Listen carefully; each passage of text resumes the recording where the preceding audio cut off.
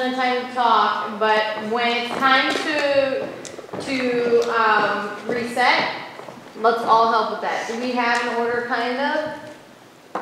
I think there's just gonna be like the bed scenes and then. Okay, the bed scenes and the door scenes and then that. Okay, so make sure we're all getting up and helping, okay? So we can have enough time to do everybody's. Hi. Hi. Okay, Doing Insignificance. this is Insignificant. Yes.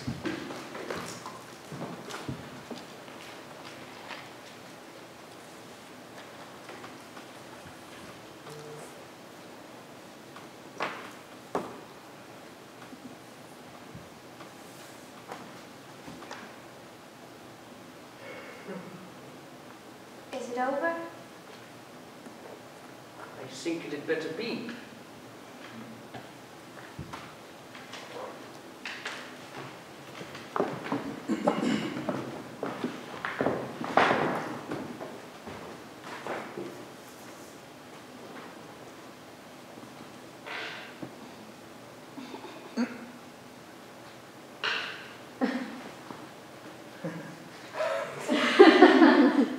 You know, a girlfriend and I made a list a few years back of the men we most wanted to sleep with. You came third on mine. Sir. Well, then we worked out how old you were. And you struck me off the list. No. I moved you to the top.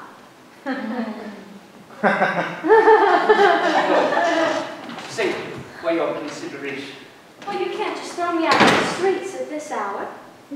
Oh, absolutely right. You are more than welcome to stay. I shall sleep in the bathtub. You cannot just sleep in the bathtub. That would be absurdly uncomfortable. A fine American tradition. You can't just sleep in the bathtub. It was good enough for Cary Grant is good enough for me. Well, why don't we just share the bed? We wouldn't have to make love. Personally, I think you'd be a damn fool not to.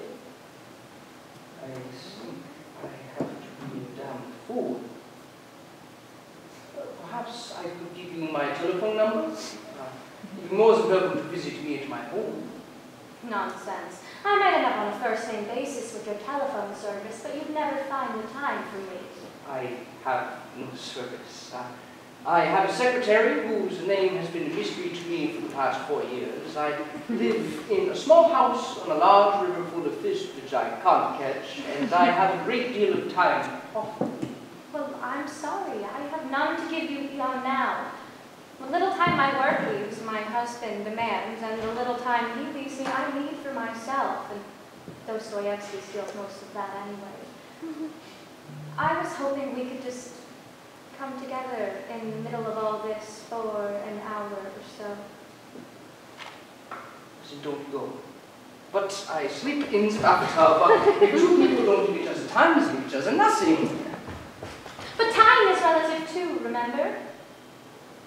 If we were twins, born at the exact same time, and we were to move away from each other and back at some fantastic speed, well then, I would be younger when I returned, wouldn't I?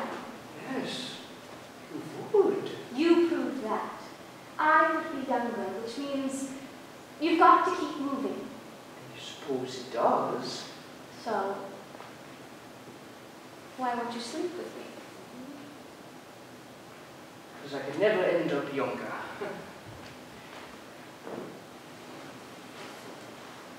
You're calculating the shape of space, right? Absolutely.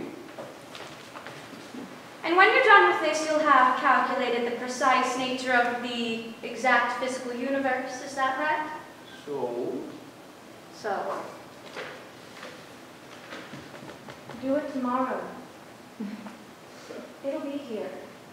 I won't. No.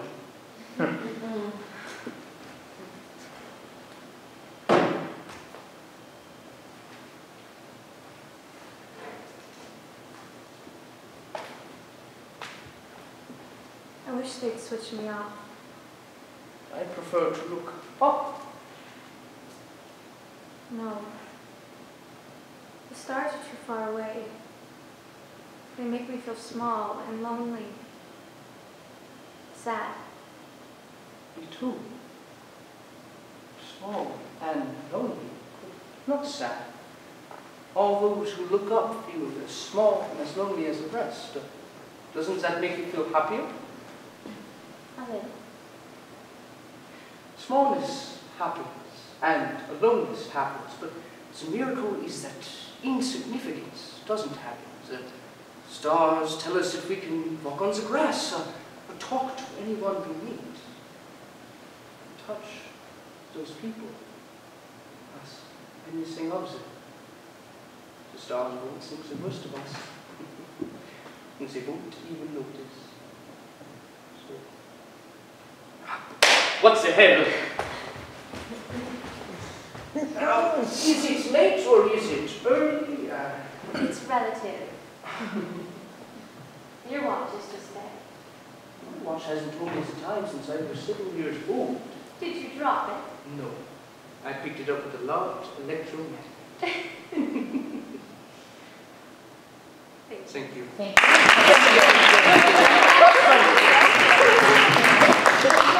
Who's going next? Someone with the bed. Anyone else using a bed? No one else with the bed?